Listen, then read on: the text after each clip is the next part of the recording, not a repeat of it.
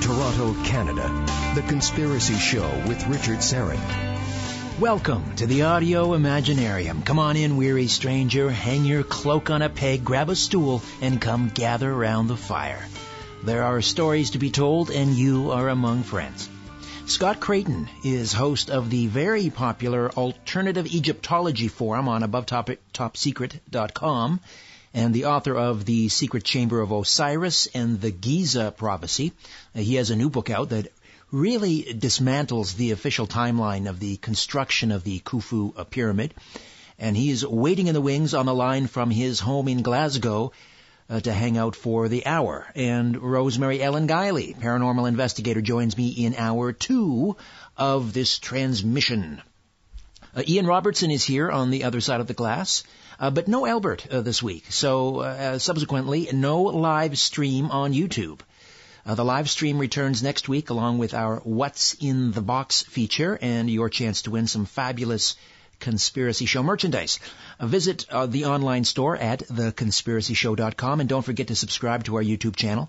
We've set a goal of 10,000 subs by the end of the year, so please help us achieve that. Despite millennia of fame, the origins of the Great Pyramid of Giza are shrouded in mystery. Believed to be the tomb of an Egyptian king, even though no remains have ever been found, its construction date of roughly 2550 BCE is tied to only one piece of evidence, the crudely painted marks within the pyramid's hidden chambers that refer to the 4th dynasty King Khufu, discovered in 1837 by Colonel Howard Vyse and his team. Scott Creighton is here to throw all of that evidence into serious question. He's an engineer whose extensive travels have allowed him to explore many of the world's ancient sacred sites. The host of the Alternative Egyptology Forum on AboveTopSecret.com, and his new book is titled The Great Pyramid Hoax, The Conspiracy to Conceal the True History of Ancient Egypt. Scott Creighton, welcome to The Conspiracy Show. How are you? I'm very well, Richard. It's good to talk to you. Likewise. And you're in Glasgow, Scotland. What's it like over there tonight? Well, it's very dark at the moment. It's just after 12 a.m. 12 a.m. So it's the wee small hours here. So it's a bit dark, a wee bit cold. But I've got a nice big cup of coffee here, so that should keep me going. Excellent. Well, we appreciate you staying up late and hanging out with us for the next hour. Now, you know, it's not surprising that someone with an engineering background, and you are an engineer, that you would have this opportunity to travel and visit places like the pyramids, the Great Pyramids, at Giza. But I'm wondering, how difficult is it for someone, I'm going to say someone on the outside, because the field of Egyptology, it strikes me as being very sort of closed and very cliquish. There's an established orthodoxy. There is a select few that control who gets access to the pyramids, who funds that work, and so forth. How difficult was it for you to break into that field? Well, I'm still very much outside of that field to a large extent, Richard. Basically, I'm running round the outskirts of it, finding information, gathering information together, piecing it all together to build up my own narrative, my own view of what these structures were all about. A lot of the times, I think it actually requires someone on the outside of a particular discipline to do this, because, you know, it's hard for people within the discipline to rock the boat, as it were. You know, because they've got their careers to think about. You know, if they rock the boat too much within, you know, the discipline of Egyptology, you know, it can have bad repercussions for their career. And I'm not just saying that. I know that as a matter of fact. I have some Egyptologist friends who have told me that very thing. You know, so it's probably actually, in a sense, easier for someone like myself to do this kind of thing, because, you know, the people inside Egyptology, they really don't want to go there. They've got their, as I said, you know, they've got their careers to think about. If they, you know, say anything that's untoward or that's unconventional, goes against the grain. They could be, next time they go to get a grant, a research grant, that could, be, they just don't get it, or if they want to, try and get a research permit somewhere in Egypt. Entire textbooks would have to be rewritten, and as you say, academic careers would be on the line. We see this across many fields, but it really does not augur well for scientific pursuit, because what the orthodox Egyptologists are saying is, case closed, the Great Pyramid of Giza, we can affix it to a particular time, historical context, 2550 BCE, the 4th dynasty, and we'll get into that. When anyone in the scientific field, and I don't care what area you're talking about, says case closed, that to me sets up red flags, because that is contrary to the whole scientific method. Absolutely. And as you said, Richard, you find this not just in the fields of Egyptology, but right across the scientific field. They say, they talk about science as if it is, the barometer, for everything, that is the gold standard. But, science, it's full of contradictions within itself. Take like the Sphinx, for example. You've got orthodox Egyptologists. They say it's about, it's contemporary with the pyramids, about, at Giza, 4,500 years old. Then you have the likes of Dr. Robert Schoch. He's saying it's not probably about 7,000 years old. And, then they've got these other scientists, and these Russian scientists who are saying, well, actually, no, the erosion on the Sphinx looks as though it's been caused by tidal energy waves, sea waves, tidal forces on the body of the Sphinx. That's, their interpretation of the erosion. But the last time there was a sea covering that part of Egypt was 800,000 years ago. So here you have... That's a big problem. It's a big problem. Scientists can't even agree among themselves. Indeed. Scott Creighton is with us, and the book is The Great Pyramid Hoax, The Conspiracy to Conceal the True History of Ancient Egypt. Now, scientists, Egyptologists, protecting their reputation is one thing, but it's right here in the title of your book, The Great Pyramid Hoax, which obviously suggests that there is something far more nefarious here, and we will get into that. But before we delve into that, and why you question the dating of the construction of the Great Pyramid of Giza, give us, those of us who haven't been fortunate to be to the Giza Plateau, give us sort of a real quick guided tour of the plateau. Okay. Well, at Giza, you have, presently there are 9 visible pyramids. There are the 3 giant pyramids, the Pyramid of Khufu, Khafre, and Menkaure. And beside the Pyramid of Khufu, you've got 3 smaller pyramids. There's actually a very small one there as well, or used to be there. It's no longer there. It's known as a cult pyramid, but we don't really talk about that. You have like 3 what are called the Queen's Pyramids beside the Great Pyramid of Khufu on the eastern side. The smallest of the 3 main pyramids at Giza, you have another set of 3 pyramids, or what are called Queen's Pyramids, to the south side of Menkaure's pyramid. That's the smallest of the 3 largest pyramids at Giza. And also on the eastern side of the plateau, you have the Great Sphinx. Now, a lot of the discussion tonight will be about the relieving chambers of the Great Pyramid, where this hoax essentially took place. Now, these chambers are within the Great Pyramid. Inside the Great Pyramid, you have 3 chambers. There's one below the Great Pyramid, that's known as the subterranean chamber. Then you have about 100 feet or so above the body of the pyramid, you have the so-called Queen's Chamber, and then above that, about 200 feet up the pyramid, you have what's known as the King's Chamber. Now, there's a series of 5 small chambers above the King's Chamber of the Great Pyramid.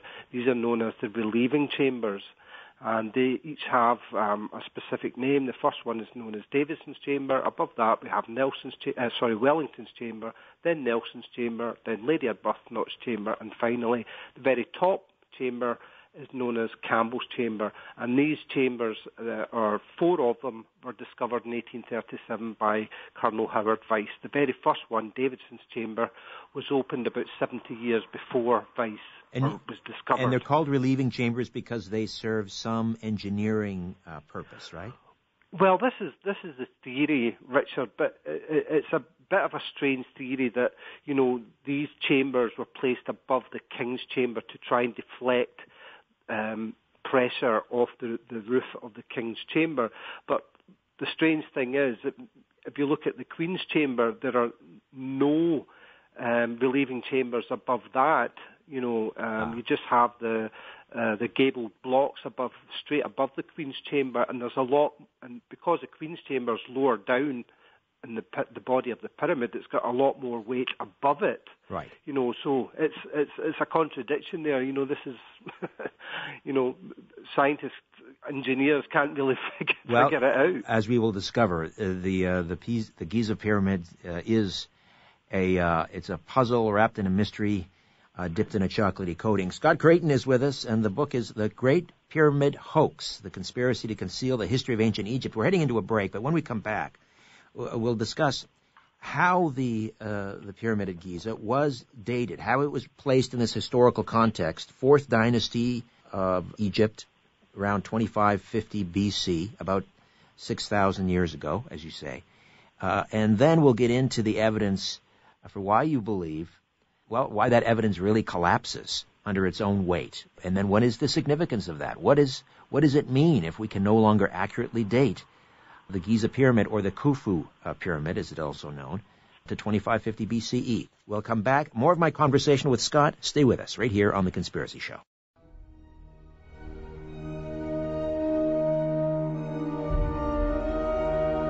Where there's smoke, there's The Conspiracy Show with Richard Syrett.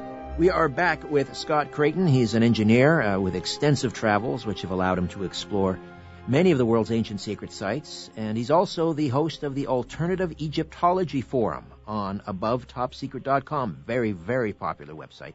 And the author of other books, including The Secret Chamber of Osiris, and co-author of the Giza Prophecy. He joins us from Scotland. His latest is The Great Pyramid Hoax. Now, why or how was the date of 2550 BCE affixed to the construction of the Giza pyramid? Okay, Richard, what we have to remember here is that Herodotus, the Greek historian Herodotus, who lived about 2,500 years ago, he mentioned in his writings that the Great Pyramid was built by Cheops, which Egyptologists and linguists have been able to later transliterate into the Egyptian form of Khufu. Yeah, that's the confusing part, because a lot of these pharaohs had at least 4 or 5 names. That's right, yeah. And not only that, but, you have, there's like 2 Greek names, Herodotus calls him Cheops, and Manetho calls him Sufis, so there's just all this. But they all meant Khufu. Yeah, they all meant Khufu. Well, you mentioned you mentioned Herodotus, and then if he believes the pyramid was constructed in 2550, because he was practically a contemporary. Well, no, Herodotus was writing 2,000 years after. Oh, 2,000, my apologies, 500 BC, you're right. Okay, so 2,000 years after. Yeah, 2,500 years ago, it says 500 BC. Got it, right. Herodotus was writing. And, Herodotus is known as the father of history, but some people call him the father of lies. So we have to be careful. My wife is listening, and she's Greek. Well, I suppose they had fake news even back then, Right. So... Yes, indeed. Nothing has changed. So it's like Herodotus but he was writing 2,000 years after the pyramid. So we don't really know from Herodotus's writings exactly what was going on 2,000 years allegedly before his time, right. Whether this Khufu was actually just repairing the Great Pyramid, because there's some good evidence, like from the inventory stela, which tells us Khufu was repairing a lot of monuments and structures at Giza. So the Great Pyramid could very well have been one of those structures that Khufu was actually repairing, not actually building. But another historian, Josephus, also believed it was built in that time. Josephus is he's building basically on the writings of Manetho. So they're all basically kind of taking writing from each other essentially. Right. So it becomes a house of cards. That's right. One lie built on the other. One lie built upon the other. Yeah, that's right. So because Egyptologists were able to, they knew roughly when this guy Khufu lived. It was 2,500 BC, 4,500 years ago. So because, they weren't sure for definite if Khufu was the builder of this pyramid. It's more really sort of circumstantial evidence based on the writings of Herodotus and so forth. But then, in 1837, Colonel Vyse opens up these sealed chambers, these hidden sealed chambers within the Great Pyramid that hadn't been open in 4,500 years. Right. Okay. Yeah, he blasted in there with dynamite. Imagine someone trying to do that today. Well, it was gunpowder. Gunpowder. Dynamite was invented later, I think. Okay. But it was gunpowder. Yeah, he blasted his way into this structure with gunpowder, and supposedly found the cartouche of Khufu in these chambers painted onto the wall with rough red ochre paint. Right. We need to talk about how hieroglyphics are formed and what a cartouche is, that oval shape around the hieroglyphics. So talk to me about what a cartouche is. Well, a cartouche is basically, if you imagine a bullet cartridge, cartouche is from the French cartridge, which is a bullet or shell of a bullet. That's the kind of shape of a cartouche, and inside it's a distinctive shape, and the signs, the hieroglyphic signs inside this cartouche shape always represent the name of the king. So the cartouche, when you see a cartouche, you know that's a king's name. Almost like a royal seal or a coat of arms. Yeah, that's right. Exactly that. So when you see the cartouche, you know what you're dealing with. You're dealing with the name of a king. And Howard Vyse allegedly found these cartouches inside these relieving chambers of the Great Pyramid. Now, let me just stop you there, because if we go back maybe a decade and a half earlier than Howard Vyse, because you mentioned the colonel blasted his way into the chamber at the Great Pyramid of Giza in 1837, and it was only in the 1820s that they kind of figured out how these hieroglyphics worked, period, wasn't it? Yeah, it was Champollion, the French philologist, Jean-Francois Champollion. He cracked the hieroglyphic code, I think, about the 1820s, about 15 years before Vyse went to Egypt. We're talking about a time that's, it was very early in the understanding of the ancient Egyptian language. But the thing is, the cartouche of Khufu was actually known before Vyse went to Egypt, and that's crucial for this forgery to have taken place. The cartouche had been published with, the name below the cartouche, Khufu or Sufis, and so Vyse could very well have seen this and known what cartouche to put in these chambers. And the royal seal, if you will, or the cartouche of the pharaoh Khufu, what symbols were involved? Well, there are four symbols which make up, five if you include the cartouche itself. There are four symbols. You have a circle with some dashed lines. Then you have a bird, then a snake or a viper, and then another bird.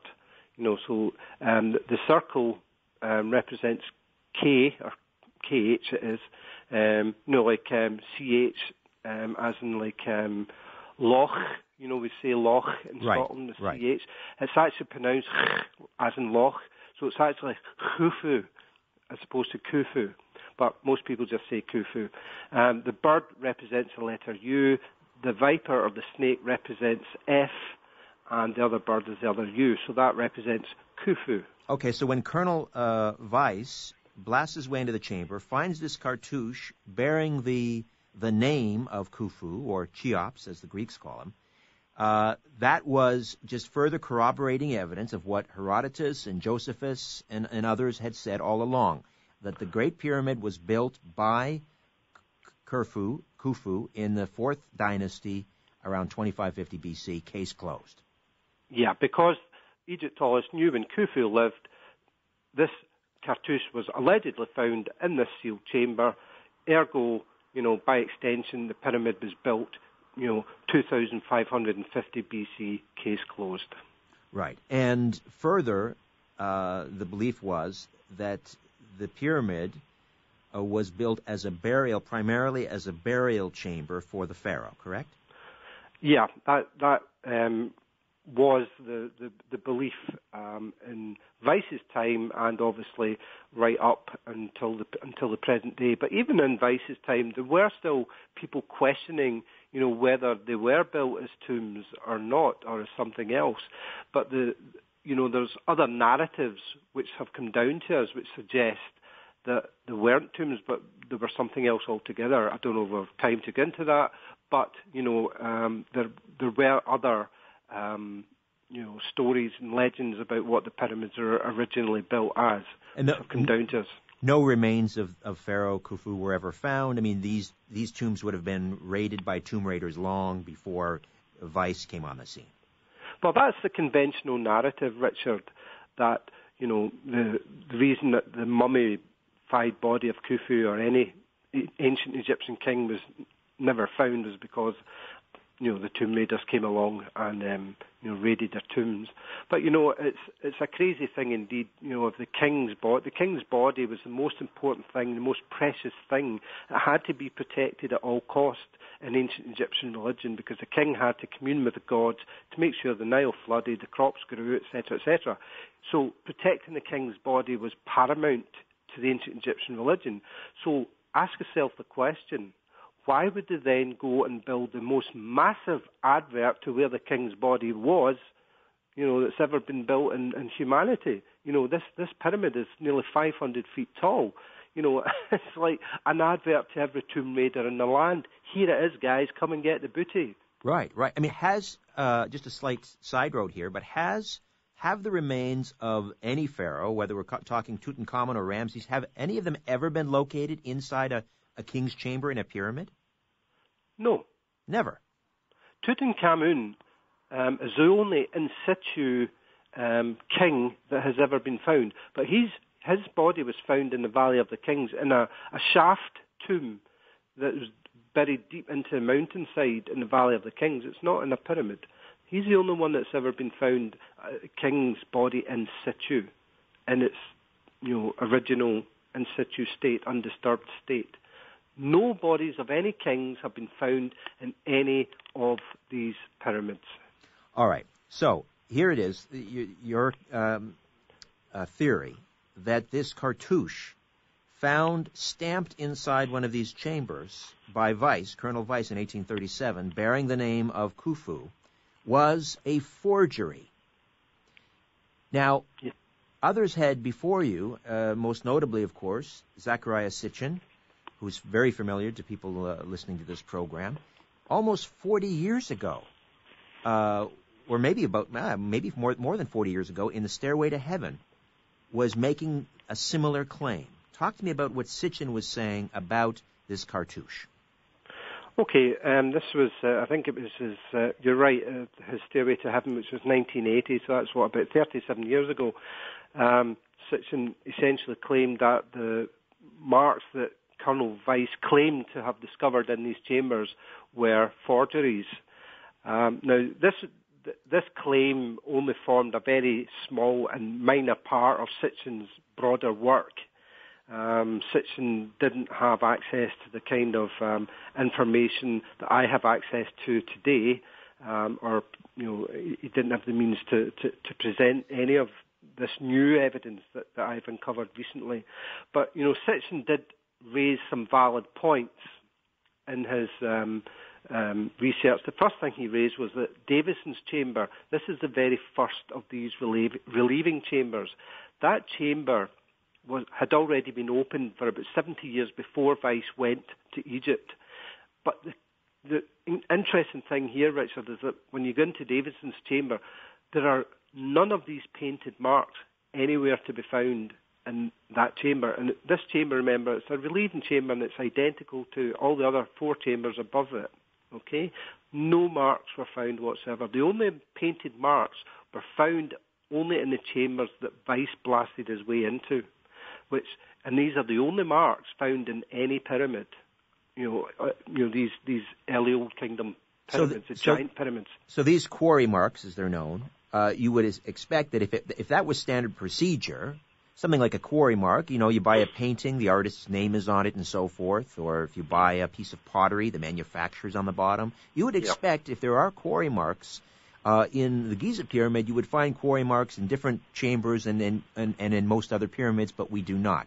All right, we'll take a time out, Scott. When we get back, we will dive deep into your evidence that the cartouche discovered by Colonel Vyse, which timestamps the Pyramid of Giza at 2550 BCE, is a forgery, throwing the dating of the pyramid wide open. Back with more of The Conspiracy Show. My name is Richard Syrett. Don't go away.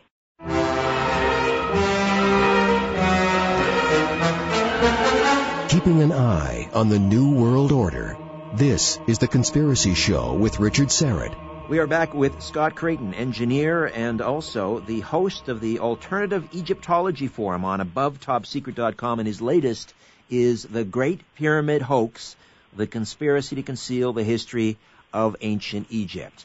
So, have you been into the King's Chamber? Have you seen the cartouche for yourself, Scott? I've been inside the King's Chamber, Richard, but unfortunately I did not have permission to get into the relieving chambers above the King's Chamber where these marks are. You really, really need real difficult permit to get into these upper chambers, and it's a very, very difficult journey through the narrow shaft that Vyse made. That's curious. You would think that, the King's Chamber would be sort of the holy of holies, and you would think it would be more difficult to get in there, and yet these relieving chambers where these cartouches are stamped, that is more difficult to gain access to. I don't know. Maybe I'm paranoid. It sounds suspicious to me. Well, no, it's really more, when I say difficult, I'm talking more about its physical location within the pyramid. You need a ladder from the bottom of the King's Chamber. You need a ladder. It's about 25 feet tall, just to get access to Davison's chamber. It's a very precarious journey. It's quite a dangerous journey. So let's talk about, for you, this cartouche, it's a forgery. Why do you believe that? For a number of reasons. Obviously, all the evidence is presented in the book. But let me just give you one example. Colonel Vyse published his official account, but he also had a private journal, his handwritten field notes of his time when he was at Giza, and he used those field notes to write his final published account of his operations at Giza. The final account was published in 1840, but his field notes are dated to 1837. Now, when you read Colonel Vyse's published account, he tells us consistently throughout it that he desired to make an important discovery. He wanted to find a cartouche specifically that would help date the pyramids. That's in his published account. Now, when you go to look at his private journal, as I did, I managed to track his private journal, his handwritten notes. They're located in a small archive library in the north of London. I found these and I was reading through them. I managed to find the first chamber that Colonel Vyse entered was Wellington's chamber. This was the first chamber that he managed to blast his way into with gunpowder. Now, when he visited this chamber on 2 occasions, on the second occasion, he writes in his private notes that there was nothing in the chamber that looked like hieroglyphics. Now, when Vyse uses the term hieroglyphics, he's talking about these quarry marks. Right. These are the marks that the gangs would paint their gang name, their crew name onto their block that they cut. They took pride in these, so they made sure that their gang name was stamped on these blocks or painted onto these blocks. So Vyse tells us there was nothing in this chamber, Wellington's chamber, that looked like that. And then 3 years later, we find in his published account of the very same night, Richard, the very same night, remember this guy's wanting to find a cartouche, he writes in his published book, on this night we found the quarry marks. In Wellington's chamber? In Wellington's chamber. The same chamber night that he said he found nothing in earlier? Yes. In his private notes, his private thoughts of his time at Giza, so we know that's authentic, that's his real thoughts. He found nothing. And then in his published book, he says he found the quarry marks. And then when you go and look to see, well, what quarry marks had he found, he got one of his assistants to basically copy the quarry marks that were allegedly painted in these chambers. And when you go and look at the quarry marks from Wellington's chamber, what do you find? A cartouche. And that's the very thing Vyse wanted to find. And the remarkable thing is, in his private notes, there's not a single mention of him finding a cartouche. And that was the very thing he wanted to find. Right. There's no eureka moment, nothing, completely silent. And yet he found a cartouche, allegedly. Very suspicious. Very suspicious. Now, these are painted on in ochre, which is a dye derived from vegetables. It's iron oxide. Okay, iron oxide. Okay. Yeah. So would it not be possible to carbon date the ochre cartouche in Wellington's chamber and elsewhere to see if it fits into that 2550 BCE time period? Yep. Well, this is the thing that I don't know if you recall the two German graduates from university in Germany. I think it was 2013. They took some illegally took some ochre paint from one of the hieroglyphic signs, hieratic signs from Campbell's chamber, not the cartouche, a much less significant sign that had been painted onto one of the walls there. They took the ochre paint because sometimes what the ancient Egyptians would do is they would add honey or gum or fish oil to, because iron oxide, you can't carbon date iron oxide, it's not organic, but the ancient Egyptians would put an organic binding agent like gum or honey or something like that to help bind the ochre paint.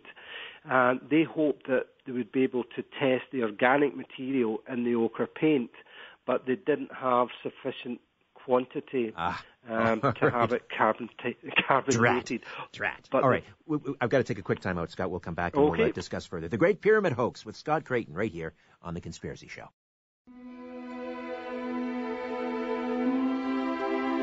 Question everything. This is The Conspiracy Show with Richard Syrett. We are back with Scott Creighton, engineer and host of the Alternative Egyptology Forum on AboveTopSecret.com. And his latest book is The Great Pyramid Hoax, a conspiracy to conceal the true history of ancient Egypt. Earlier, Scott, we were talking about the two German lads who snuck into the chamber, I guess, and scraped away some of the iron oxide on the cartouche they were hoping to carbon date it, but there wasn't enough binding material, gum or resin or honey, in order to obtain, an accurate carbon dating. So, that's a dead end. What else, though, about the cartouche leads you to believe that Vyse forged it? You mentioned earlier that in his private notes, in his journal, he wrote when he went into the Wellington chamber, he was hoping to find the cartouche. He didn't find it. And then 3 years later, when it was published for public consumption, he claims all of a sudden that he found the cartouche in Wellington's chamber, which is suspicious. What else about the cartouche itself? Are there any inconsistencies with any of the symbols, for example? Oh, yeah. Oh, absolutely. Absolutely. Richard, what you find, particularly in right across, there was something like, I think it was about 6 cartouches found in all throughout these various chambers. And what you find is when you do an analysis of the actual signs used, because what you have to understand is that hieratic writing is just a hieratic script is basically just hieroglyphics that are painted as opposed to being carved, okay? Hieroglyphics are carved, hieratic is painted or written, okay? Now what you find is that over time, at the beginning, hieratic script was very much like, the actual hieroglyphics, but over time, the hieratic script changed, it evolved, it became ever more simplified for speed of writing. It was basically the everyday writing that the ancient Egyptians would use as this hieratic script. And as I said, over time it would change, it would vary, and eventually it would come into what is known as demotic script, which is basically bears no resemblance to hieroglyphics whatsoever. So we've got this change, and we know roughly when these signs evolved and changed from one into the other into the other. Now what you find when you look at the signs in these cartouches is that many of them are from dynasties that are much later, from the 11th, 12th, or from about the 8th to the 12th dynasties. That's long after the 4th dynasty. So there we have, unless the ancient Egyptians, had a time machine to get into the future to see what these signs would look like, several hundred years down the road, and come back, and it's just nonsense. Not only that, but so you've got anachronistic signs being used within the cartouche. You've also got the cartouches being written horizontally. Now the actual text is horizontal, whereas in the 4th dynasty, this text would have been written vertically. That's a pretty glaring mistake. Yes, absolutely. This is why I see in the book, Richard, that the authorities must know these are fake.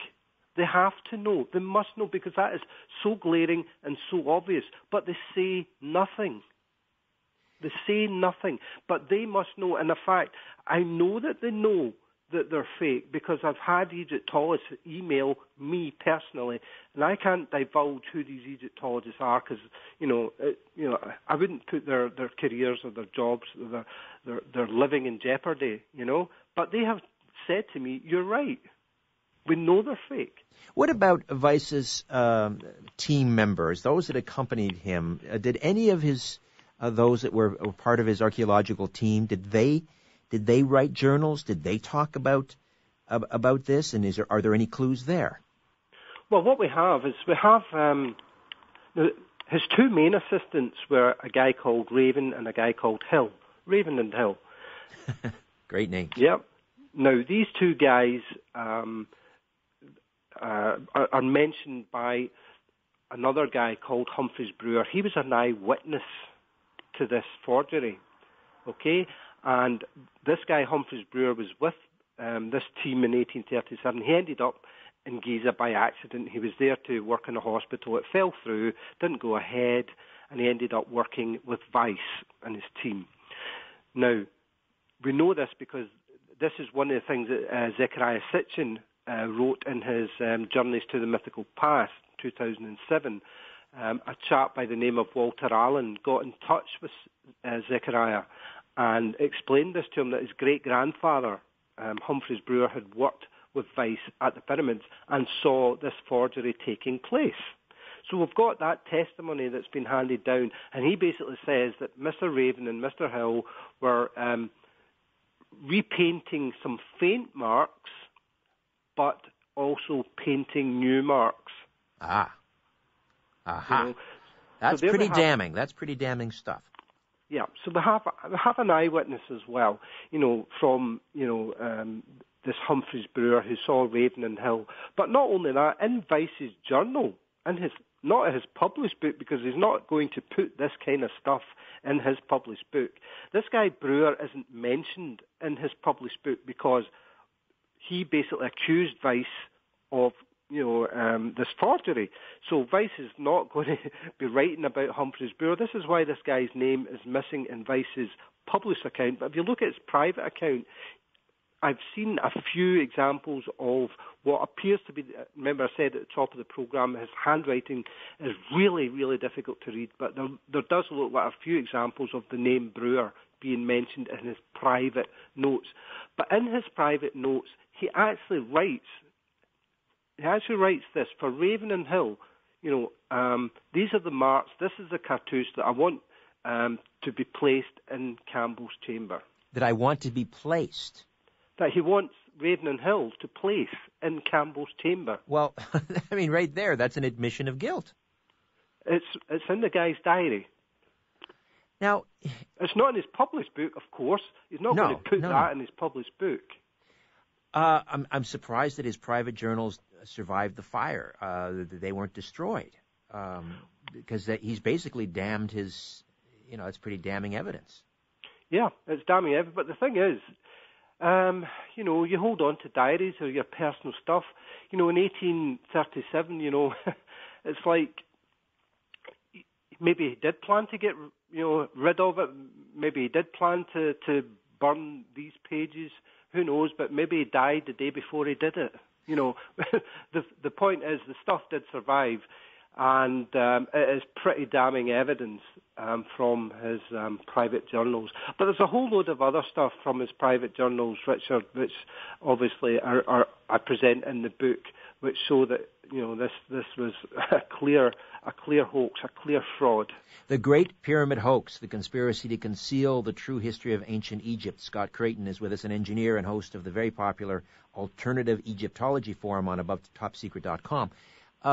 Now, I several weeks ago I had a gentleman from Nexus Magazine who's a photographer, and he was, this is neither here, it's not related to this topic, but I am going someplace, so bear with me. He wanted to present photographic evidence that he believes proved the lunar landings were a hoax. He said there's no way they could have taken those photos on the moon with a Hasselblad camera under these certain conditions and so forth. Well, he took his case to the Interplanetary Science Association or Council or whatever it's called in London. Is there sort of an equivalent Egyptology type association where you can go and present your argument? That's an interesting question. It's not something I've considered because it's not something I've ever actually come across. And I do a lot of research, an awful lot of research, and it's really not something that I've come across. I don't think there's a sort of arbitration service, if you could call it that, for matters Egyptology. So probably not, Richard. I wouldn't think so. Well, what about publishing in a peer-reviewed archaeological journal? Again, I think that's difficult because to do that you need to be part of a university. You need to be attached in some way to a university or whatever. And my research is purely independent. I'm an independent researcher, not attached to any official academic body. So I'm very much on the outside.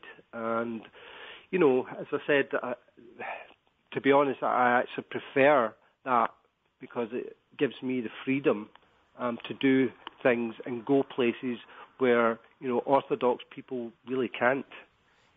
But the Orthodox the Orthodox Egyptologists, your critics, have they come after you? Have they tried to argue that? Are they trying to attempt to find some fault in your theory? Well, not yet, because the book's only just out. It came out, I think, the 15th of December, so it's fairly, it's still very new.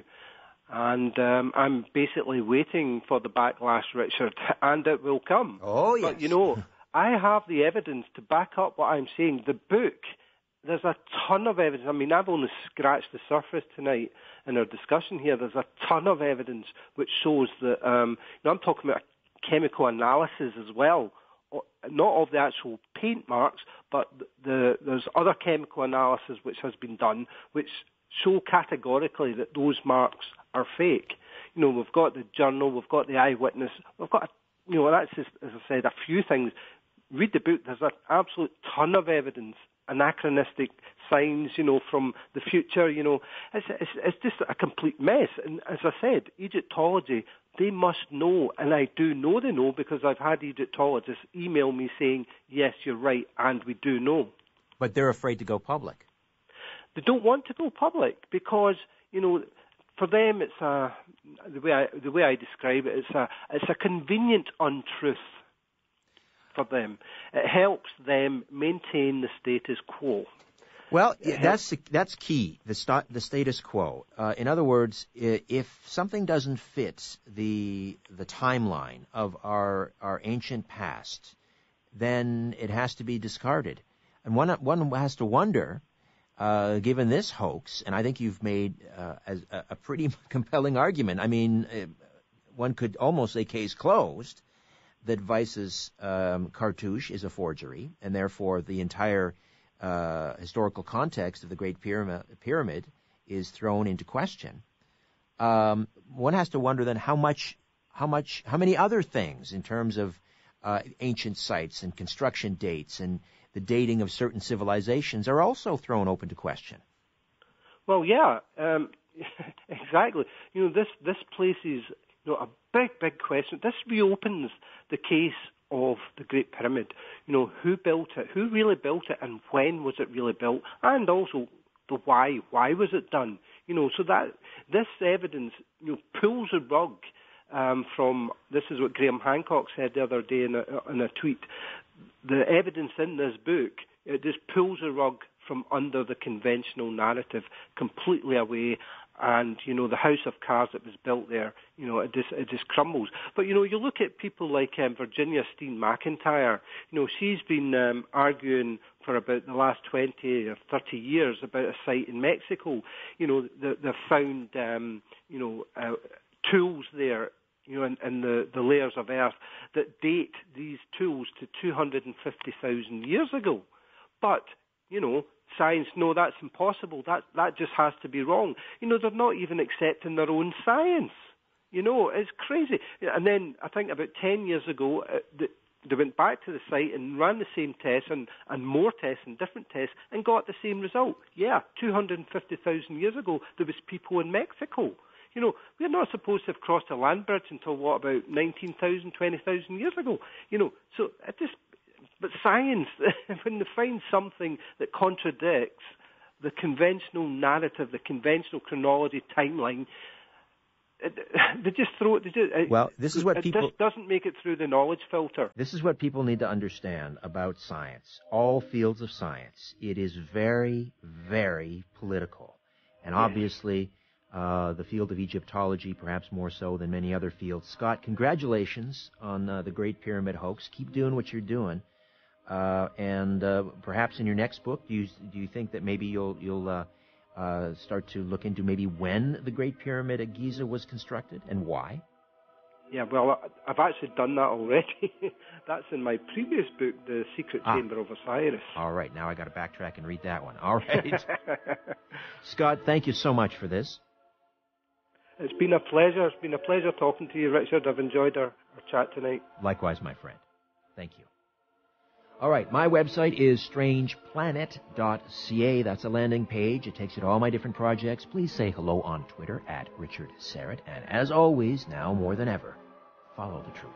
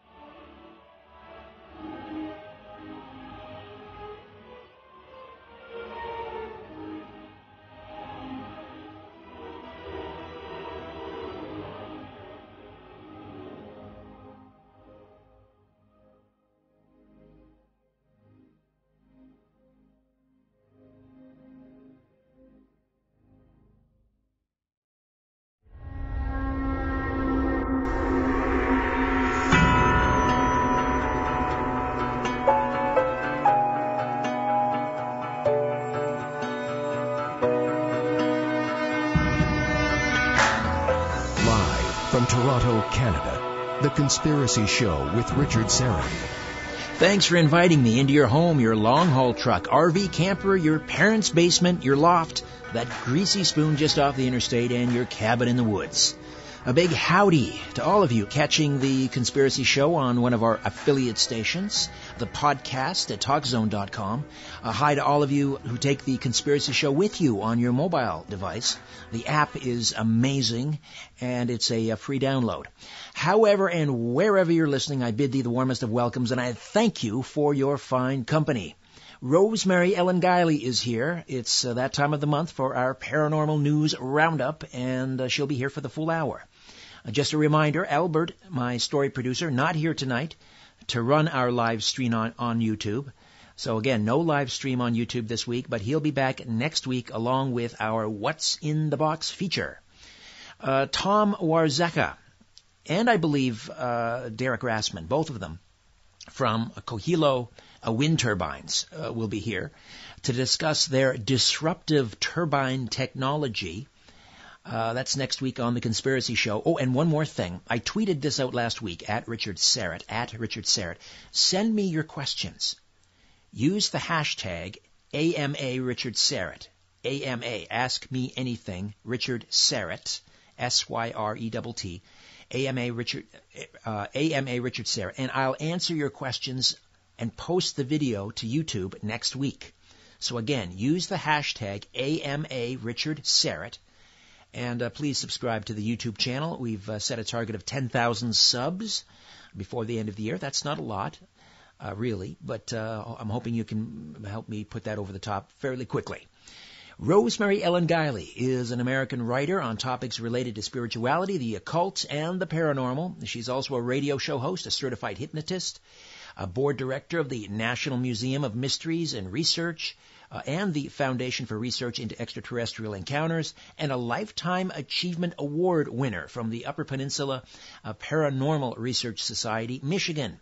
She has written more than 60 books, including major encyclopedic works. Rosemary Ellen Guiley, welcome back to The Conspiracy Show. How are you? I'm doing well, Richard. It's always a pleasure to be back with you. I've been out in California for a few weeks, down to Australia to talk at conferences. It's been an exciting time here this winter, and I'm very glad to be missing the snow back in Connecticut. I know, Hawaii, now you're on the West Coast. I would love to have your frequent flyer points. They do come in handy Yes. for great trips. You rack them up, that's for sure. How was Australia, by the way? Any interesting investigations down under? I didn't get a chance to do investigations, but I did speak at two conferences back to back. One was an afterlife conference on survival and death and dying, and the other was a UFO conference called Close Encounters. And what I really liked about the second conference was that it devoted a great deal of attention to the experiencer end of things. In America, we have so much emphasis on old cases, nuts and bolts, conspiracy, things that we seem to go round and around on, when actually some of the most exciting developments are in the experiencer end of things. People are having contact experiences and how that's changing them. And so it was refreshing to be at a conference where the focus was on the experiencer rather than on, some case from the 1960s that's been talked about over and over again. Right, yeah, you're right. I've noticed that with, the various UFO conferences. It's Roswell and maybe, Rendlesham Forest and so forth. But I think it's changing. I think we're starting to see some changes here. I think we're talking more about abductees and things like that. The work that I've been doing with FREE, the Foundation for Research into Extraterrestrial Encounters, that has put a spotlight on the experiencer too. And so as that data starts to filter into the UFO community, it's my personal hope that will shift some interest into exploring more of those areas. Mm-hmm, indeed. I want to talk to you about something you and I have talked about on the air before. We've dedicated whole shows to this, and that is the phenomenon known as the doppelganger. But there's one aspect because there are different types of doppelgangers. I know you had an astral projection experience where you left the living room, went into the kitchen, you came back into the living room and found yourself asleep on the couch and you couldn't get back into your body. That's one type. But it was freaky. Yeah.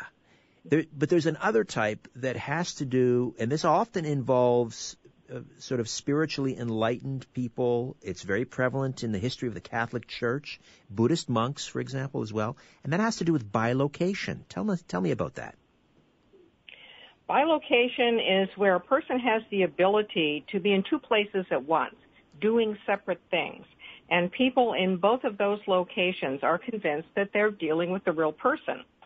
The individual who is bilocating has the capability of carrying on conversations, doing physical things, having physical contact with people, and seeming to be flesh and blood.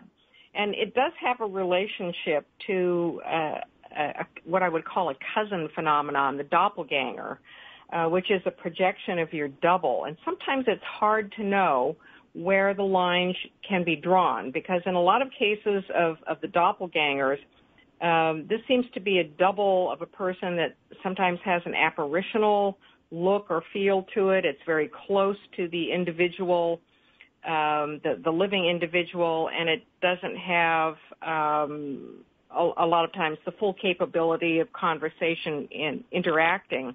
And in these cases where the person does, we find a lot of these cases in the saint literature and in the esoteric literature. These are powers that are well known in yoga, for example, the ability to bilocate. And it seems that as human beings spiritualize their consciousness, they can acquire these superpowers, and bilocation is one of them. Did you broach bilocation in any of your encyclopedias on the saints? Because this ability has been attributed to a number of saints from as early as the 13th century. There was Saint Anthony of Padua, also known as the Wonder Worker. Is this an area that you've covered in your work on saints? In the Encyclopedia of Saints, yes, I go into it quite a bit. And in fact, we find bilocation to be such a common ability among the saints that it's almost considered to be one of the prerequisites for sainthood. And I think this has to do, again, with the evolution of spiritual consciousness. The literature of the saints has many examples of this. And one of the most recent, in fact, in modern day is Padre Pio. And he was recently canonized in, I think it was 2001. And he was very well known for his ability to bilocate, where he could be, for example, praying or doing something in a church or a monastery or with other people, and in a distant location be doing something else, ministering to people who are in need, people who are sick. And that seems to be one of the factors involved with the Western saints, that there's some sort of need that calls them out. Now, in yoga, this is a power called, it's one of the siddhis, and it's related to the evolution of the Kundalini energy in people, which is a psycho-spiritual energy that as you advance on your spiritual path, this energy becomes more prominent throughout the body. It rises up the spinal cord, and it activates the chakra points. And as you become more spiritualized, then you acquire bilocation, clairvoyance, telepathy, rapid transport or teleportation, the ability to manifest at ports, the ability to be invisible, things that people think would be quite wonderful to be able to do. But in enlightenment, they're almost considered to be impediments to enlightenment because they can gratify the ego. And, of course, when we see these powers expressed in the Western saints, they have spent their lifetimes devoted to spiritual practice, intense meditation, intense prayer, devotion, purifying themselves, and so these abilities then begin to manifest. And the true challenge is then to be able to use them for the greater good rather than for selfish purpose. And how does this bilocation take place? Is it in fact a deliberate astral projection? It's very deliberate in cases with intensely spiritualized people. And Sai Baba, for example, is another modern example of that on the eastern side of things, that you can do this at will.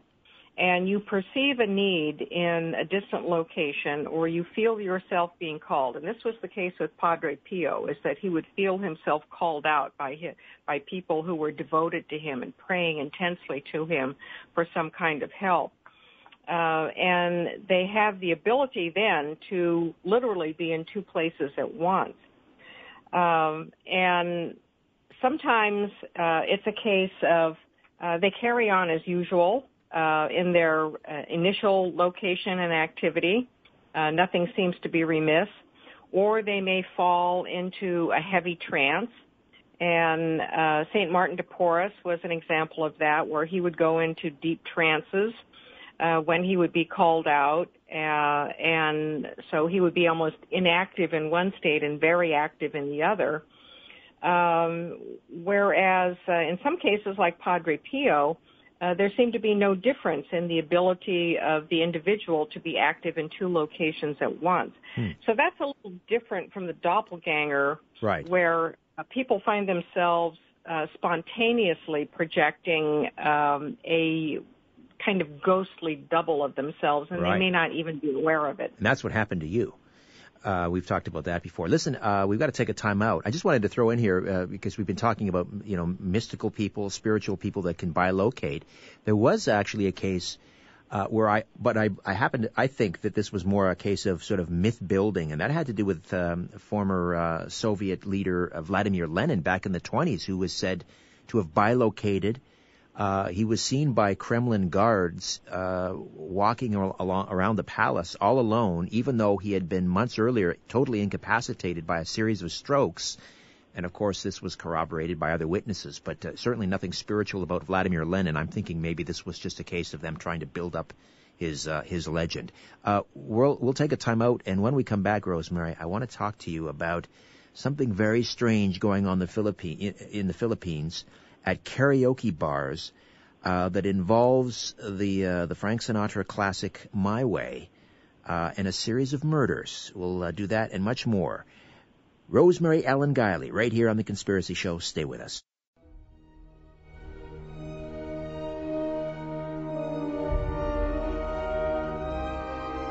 The owners of the system are asleep. Now we can play. The Conspiracy Show with Richard Syrett. And we are back with Rosemary Ellen Guiley, the author of over 60 books involving the paranormal, supernatural, and her website is visionaryliving.com, visionaryliving.com. Check out her online bookstore, and you can peruse, as I say, over 60 titles. Very prolific. Rosemary, this is a strange one. Frank Sinatra, one of my favorite artists, I saw him in concert 3 times, and his song My Way, which was written by a Canadian, the great Paul Anka, there's this strange thing going on in the Philippines where this song, when it's sung in karaoke bars, has spawned a bunch of murders. It's become this cultural phenomenon where it's called the My Way killings. What do you know about this? It's happened too often to be just a fluke. And we've had other examples in the past of people claiming that the influence of certain band songs or lyrics can influence people to do drastic things, even commit suicide, murder, go on rampages. And one wouldn't expect that, however, out of a Frank Sinatra song. These are usually accusations that get leveled against rock bands. Sure, like Judas Priest. They were actually taken to court because some of their lyrics supposedly influenced someone to commit suicide. And then, of course, there was Charlie Manson talking about Helter Skelter and how that he believed there were secret messages in there just for him. And Led Zeppelin has been accused of the same. We had the Blue Oyster Cult, who was accused of encouraging young people to commit suicide by trying to make it sound glamorous. But here's a song that was sung by Frank Sinatra, and it's about sort of doing your own thing and following your own course, and regardless of other influences. And people have speculated that, why would this song make individuals go berserk and especially murder people who are singing this song? Right, 12 times it's happened. 12 murders in these karaoke bars.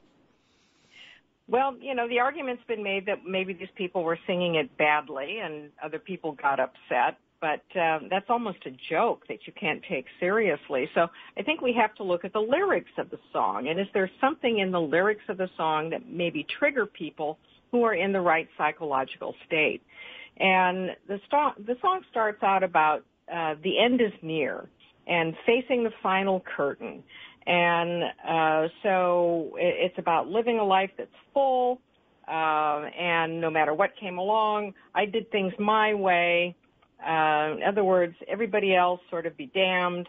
I did what I wanted. I had my own vision. Right. Regrets, I've had a few, but then again, too few to mention. And could that trigger something? Let's say if someone had repressed anger or they were depressed and they're in a bar and they're drinking, could that trigger something for them to act out some sort of internal rage? Interesting. Well, it's only, as far as I know, happening in these karaoke bars, and karaoke is very popular, a very popular form of entertainment in the Asian community, particularly in the Philippines, in Chinese communities, Japanese communities in North America. Karaoke is huge. And in one case, Rosemary, it was the security guard at the karaoke bar who shot the singer. So there's no logical explanation for what's going on here. And my personal feeling is I have to go back on, it must be something in the lyrics that in the right circumstances triggers something in individuals. Although why this would only happen in karaoke bars and not, for example, just general nightclubs, because this is a very popular song. And unless it really does get down to how somebody is portraying this music. Yeah, I wonder if it's possible that, people talked about how there were certain triggers in the Catcher in the Rye book, in that Mel Gibson movie, Conspiracy Theory. Mel Gibson, who became this unwitting assassin, was reading Catcher in the Rye. Mark David Chapman, who killed John Lennon, immediately after doing the deed, he sat down on the curb outside the Dakota and was thumbing through his copy of Catcher in the Rye. Do you suppose it's possible that someone has, I don't know, these shooters were somehow hypnotized, and there are trigger words in the song now that cause them to do this? It's an argument that's been made by critics of a lot of kinds of music, that there are subliminal triggers in lyrics, and especially lyrics combined with sound, that can activate certain things in certain individuals. And I can't for the life of me think that this music, these lyrics were composed with that in mind. And is this an accidental sort of programming? It doesn't seem to occur in other cultures. And, yes, it's true. I've been to Japan, and I know how popular those karaoke bars are. And there is a cultural difference there. But we don't find people at concerts or nightclubs where this popular song is being sung over and over again doing the same thing. No, I mean, something exactly peculiar to that environment. It's true. In fact, President Trump and Melania, that was their first dance at the inaugural ball. They danced to My Way. Well, it's gotten so bad that they're banning the song in a number of karaoke bars. So I guess if you find yourself in Manila and you have an urge to go and get up on stage and sing karaoke, a safe bet would be Bette Midler's The Rose. Well, definitely this song should be avoided. Absolutely. Now, this is a fascinating story. It's called The Island in the Clouds, and it's called Mount Roraima. I guess it's this huge plateau in the rainforests of Venezuela. are a series of plateaus, and they rise more than 9,000 feet off the ground. And from above, if you're flying over them, they literally look like islands in the sky. And these Venezuelan plateaus, some have suggested that they could be the home to a lost world where dinosaurs exist. Maybe they were the inspiration for H.G. Wells' Lost World. I had never heard of this place before. What do you know? They're definitely spooky. And yes, from the air, they do look like islands in the sky because the cloud cover is often just below the top of these plateaus, obscuring the world below, making them look like they're floating in the sky. Now, they've been explored for hundreds of years, a little bit. They were first mentioned by Sir Walter Raleigh in 1595. He was aware of them. The natives of Venezuela have been able to penetrate them, but Westerners, not so much. Most of them remain totally unexplored. And Sir Arthur Conan Doyle was fascinated by early accounts of ascents to these plateaus for exploration, and that's what really inspired his novel, The Lost World. Right. It was. I said H.G. Wells. You're right. It's Arthur Conan Doyle, of course. And dinosaurs, and this prehistoric world that exists. Well, I think that these plateaus are probably home to a lot of supernatural, spooky things. And yes, they are home to very unique species because they've been isolated from the rest of the world. So researchers are finding species of plants and animals and bird life that are unknown elsewhere. But according to what we know about them, they were formed a little after the dinosaur era. So it's unlikely that dinosaur bones are going to be found there. I think they missed the mark by about 5 to 50 million years, depending upon estimates as to when dinosaurs first started appearing on the planet. If they were formed prior to the dinosaurs, they would have been so high up in elevation that they already would have been isolated from that. But nonetheless, something that's been so isolated like that would, to me, be full of something so primeval, so raw, that supernatural experiences there, I think, would be very intense. And would this literally be a land of the gods? I think so.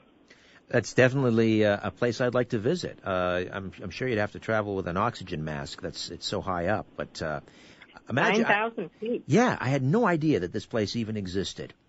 We've got a few minutes here. We're going to head into a break shortly. I want to start talking about these phone booths in Japan, and this is going to lead into a conversation we'll have in the next half hour. But after the earthquake and tsunami tore through Japan back in 2011, something like 16,000 people died. And during the natural disaster, many communities, still haven't recovered. But one coastal Japanese town is dealing with its grief in a unique way. A white telephone booth with glass panels. The phone booth, which only has a disconnected rotary phone inside, has become a popular destination for residents who are still dealing with grief. And, Rosemary, what can you tell me about this phone booth to the dead? This is an absolutely wonderful idea, and I'm sure it's helped many, many people. But here's this phone booth, which actually was put up before the tsunami, and it was resurrected, a white phone booth with a disconnected rotary phone in it. It was put up before the tsunami by a man who wanted some sort of way to try and communicate with his own dead family members. It was a way of processing his own grief. And after the tsunami, it became a focal point for many other people who had lost so much in that tsunami. As you mentioned, 16,000 people died, that they could come into this phone booth and pick up the receiver and ask to have a conversation with lost loved ones. And this is, it's a symbolic way of processing your grief. It gives you something to do. I imagine that people are quite overcome with emotion when they are in this booth, feeling like they might be able to talk to the dead. But the question that I have is, what paranormal conversations really do take place? Because I'll bet you there are quite a few people who go through this experience and have some sort of message from the dead, whether they get it internally, like through clairvoyance or an inner knowing, or an actual voice that they think that they're hearing. People may be able to have that experience as a result of so much, collected emotional energy going into this process. Well, I know you have documented cases where people have, and I've done open line phone-in shows on this as well, and people called in and talked about experiences where a phone has literally rung. When they picked it up, they heard this crackling on the other end, and they heard the voice of a deceased loved one. We'll talk about that when we come back. That'll be the focus of our next half hour. Rosemary Ellen Guiley, telephone conversations with the dead. Stay with us right here, The Conspiracy Show. The truth is not out there. It's right here. The Conspiracy Show with Richard Syrett. We are back with Rosemary Ellen Guiley, the author of over 60 books, and the website is visionaryliving.com. She joins us once a month for our Paranormal News Roundup. Before the break, we were talking about this phone booth in Japan that overlooks the Pacific Ocean. Back in 2011, a horrific earthquake and tsunami killed 16,000 people, which ended up being about, I think, 10% of the town's population. This is Atsuchi. So, sort of as a symbolic gesture, they put this phone booth there containing a disconnected rotary phone. So those who had lost loved ones could go into the phone booth and sort of dial their dead relative or dead friend's phone number and, I guess, imagine a conversation that they would have liked to have had with this person. But as we mentioned, you have actually documented cases where people have claimed to have received telephone calls from the great beyond. Now, was this covered off in the book you co-authored with George Norrie, Conversations with the Dead? Yes, we did have a chapter on phone calls from the dead, and they go on all the time. This has been a well-documented phenomenon. One of the earliest books that went into quite a bit of research on this was literally called Phone Calls from the Dead, and it was written by the late D. Scott Rogo and Raymond Bayless, two well-known paranormal investigators. This is research that many people like myself have continued. Now that we have cell phones, it happens over cell phones as well as regular telephones. And there are different patterns to this sort of experience. Usually the living person is the recipient of the call. And that's a little different from the Japanese phone where the living are making the call to the other side. But there do seem to be certain circumstances where people can have literally a phone call conversation with someone who has passed on from the other side. And the voice is often a little hard to understand. There's a lot of static on the line. The conversations are very short. Someone may call just to say, hi, I'm okay. Don't worry about me. Some of the calls are anniversary calls, like wedding anniversaries, birthdays, anniversary of a death. And there are some cases where phone calls have been made from the dead to the living, where the living person didn't know that the other person had died yet. And that's quite interesting because it becomes a farewell conversation. Now, in talking to the dead, George Norrie and I go into a lot of commentary and speculation on what if we really could develop a phone that would reach into the afterlife. Personally, I believe that that technology will happen someday, that we will have a device that we will be able to use to specifically reach a particular person on the other side. In the case of the Japanese phone, people seem to use it for grief processing. And so they pick up a phone, and it's the act of simulating a conversation with someone. Maybe they pour out their grief. They hope that that person is all right. But I'm betting you that some people hear something back. Well, One of the things that I heard when I did an open line segment on this, and you were probably my guest that night on the program, people will receive a phone call, and this was in the age of caller ID, and they would see a number on the caller ID panel, but it would be just kind of a mishmash of numbers and symbols. It didn't make any sense. And then, as you say, when they pick up, they hear this crackling and a distant voice. In your experience, in your investigations, were these most often one-way conversations where the deceased would say a few words and hang up, or are there cases where a prolonged two-way conversation was happening? They were definitely two-way conversations. They're usually brief, and the person who is deceased will usually have a message that they want to get across, and they're very similar in that way to dream visits from the dead, where there's a compelling reason for the dead person to reach the living person. But in these phone call cases, there have been cases on record where people have carried on conversations for quite a while. Now, the longer ones are usually cases where the living person does not know that the other person has died. When the phone call comes and the living person, the recipient, knows that they're listening to the voice of someone who's passed over, there's an initial shock and surprise, and the exchange usually is very short. And then the voice fades away or the call ends.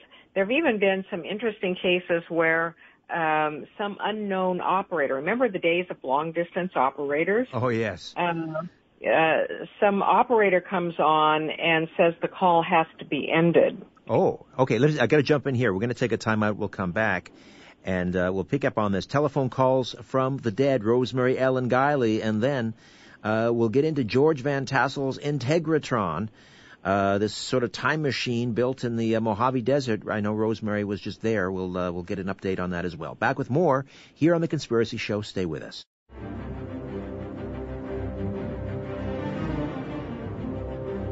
Fasten your seatbelt and put your tray in the upright position. You're about to leave everything you know behind on The Conspiracy Show with Richard Syrett. We are back with Rosemary Ellen Guiley, and we're talking about telephone conversations with the dead. Have there been cases where someone has received a voicemail message from a deceased person? Yes, there have been. And now that we all are on cell phones, a lot of these cases do involve cell phones.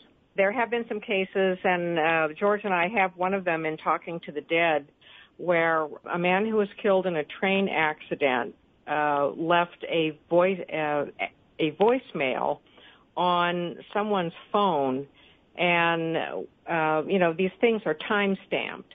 And it was determined that this man already had to have been dead when the voicemail was left. So this phenomenon it seems to adapt itself to the technology. I think that we will, as I was saying a little earlier, we will have the technology that will be able to dial up the other side on demand someday and be able to maintain our contact. Now, in Buddhist communities, maintaining a relationship with the dead is very important. And so they're naturally oriented toward ways that continue to foster communication. And many people, for example, especially in Japan, they have home altars or shrines where the names of dead family members and ancestors are inscribed, and they're considered to be literally homes for the ancestors. So the telephone to the dead, I think, is a novel addition to that. And frankly, I would like to see more of this. I think it would be a great therapeutic tool. Sure. It's like, using black mirrors to contact the dead. If you had like a necromantium or psychomantium situation where somebody was in a darkened room with a phone that supposedly connected to the other side, and you picked it up and started talking, you would probably have some profound experiences. You mentioned, that we'll have this technology one day, and wasn't this a device that both Edison and Tesla, they were rivals, of course. One developed AC current, the other DC. But they were both working on a telephone that could communicate with the afterlife, were they not? Well, Edison certainly expressed an interest in that, and just how far he got on it, nobody really knows. He made numerous comments that there technically could and should be such a device. And some people feel that he was actually at work on such a device, but no plans have ever surfaced. Now, he was a meticulous note maker. He scribbled notes and ideas on all kinds of things. He kept lots of diaries. And, of course, the conspiracy theory is that after he died, the plans for this alleged device were stolen, never to surface again. It's really kind of up in the air whether or not he actually pursued actual work on such a device as opposed to just talking about it theoretically. But he was interested. Just one sort of final footnote, and then I want to move on to the Integratron. One of my favorite writers is Dean Koontz. And Koontz had an incident where he received a call. Now, his phone number was unlisted, so it couldn't have been a prank call directed at him, but he received a call from someone who sounded very much like his mother, warning him to be careful. That was all she said. She said it 3 times, hung up, and then, long story short, he was involved in an altercation, went to visit his father at an old folks' home. His father was suffering from dementia, was walking around the old folks' home with a knife, and Dean got the knife away from him, walked out of his father's room. There were the police with their guns drawn, pointed at him, telling him to drop the knife. And he said, "It's not me you want. This is my father's, and I just got it away from him." But he said that was one of the worst moments of his life. And then he immediately thought back to that phone call that he had had maybe an hour earlier from a woman who sounded like his mother, who had died 2 decades earlier. So there you go. It's more common than people think. I want to talk to you about, you're out there on the West Coast, and I think you've just recently returned, like today. You were in the Mojave Desert, and you visited someplace. You've been there before. It's called the Integratron. It was built by George Van Tassel, who was an alleged UFO contactee. When did this happen? He built this in the 1950s, something like that, the 60s? He got the ideas for it from extraterrestrials in the 1950s. He was one of the what we would call the Space Brother contactees post-World War II, and he moved his family into a subterranean chamber at a place called Giant Rock, which is one of the world's largest freestanding boulders, and began having contact with aliens. And they would come and visit him in their spacecraft. He started having conferences. Thousands of people would attend. And one night, he was awakened by aliens who landed near his home there at Giant Rock. They said they were from Venus, and they gave him plans for what they said was a time travel / cellular rejuvenation machine, something that would extend human life by 20 to 50 years and also could be used for time travel. And he was a smart guy. He was an engineer. He worked for Howard Hughes. He worked for, I think it was Martin Marietta. He was a very bright man. And so he worked on this for a long time and finally constructed this structure that looks like a small observatory. It's domed. There isn't a single nail in it. It's acoustically perfect. And just before it was ready to go online, so to speak, and he was traveling around America doing a lot of lecturing, he mysteriously died, supposedly of a heart attack, while he was on tour. And immediately after his death, federal agents came to his home in Giant Rock. They took all of his papers, his equipment, and no one's ever seen it again.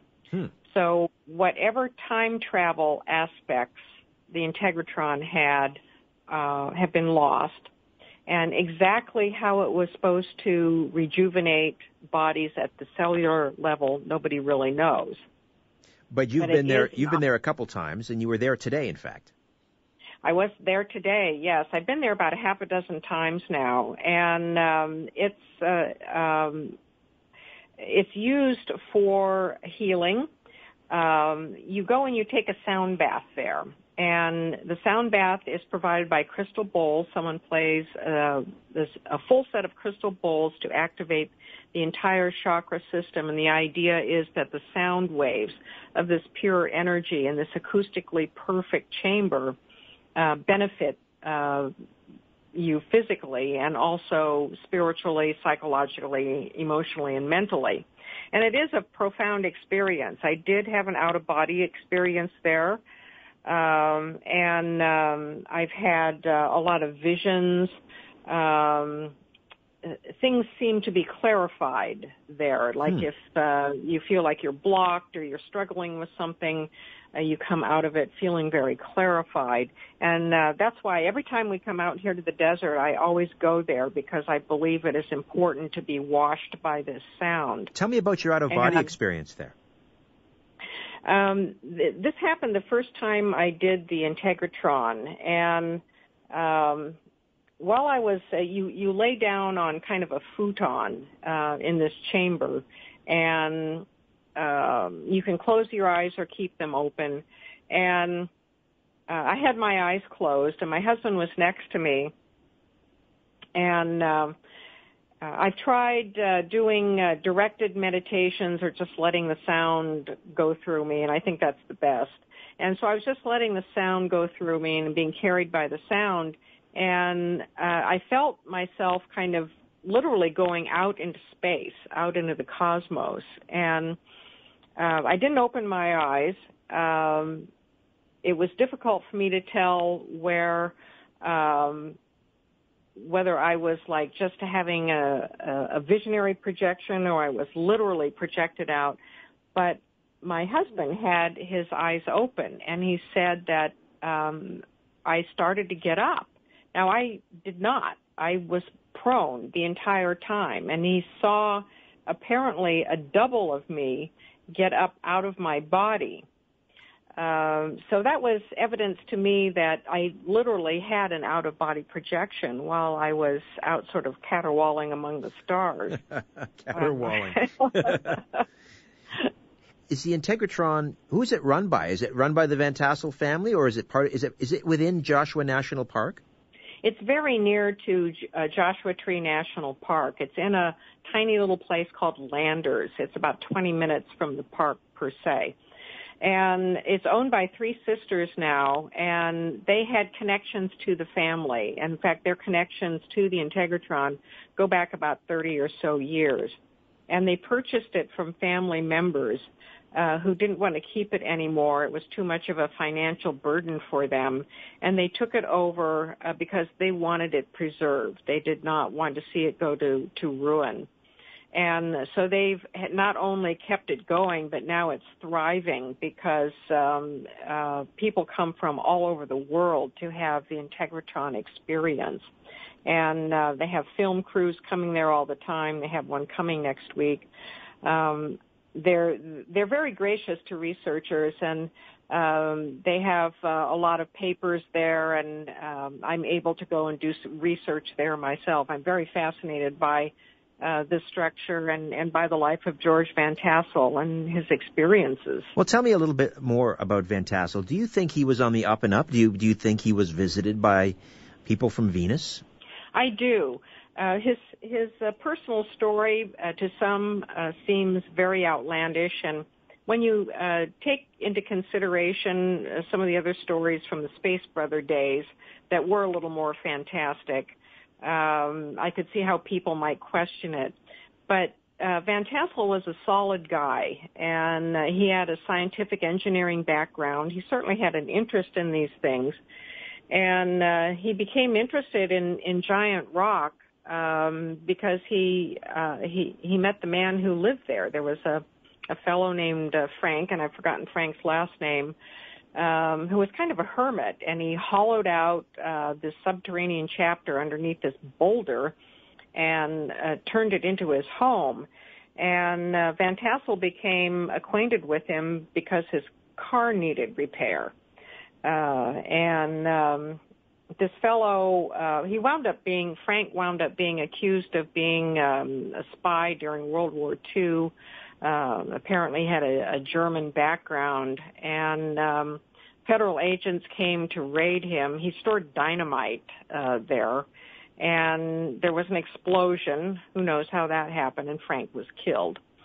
And after that, then Van Tassel, that's when he moved his family, and he started having these experiences out there in the desert. Well, the Joshua Tree area is renowned for craft in the sky sightings, contact with mysterious beings of all kinds. It has quite a history to it. Well, that's for sure. Hence the Contact in the Desert big conference there every year. Rosemary, I'm sorry, I'm out of time. We have to revisit the Integratron on another occasion. Always a pleasure having you. Thank you. Thank you. Rosemary Ellen Guiley, visionaryliving.com.